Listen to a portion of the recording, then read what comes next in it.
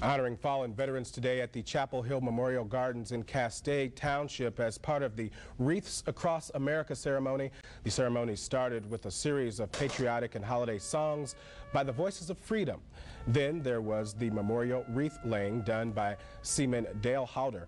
We talked to Captain Daniel French, who gave the opening remarks. He said that there are a number of reasons why today was so important.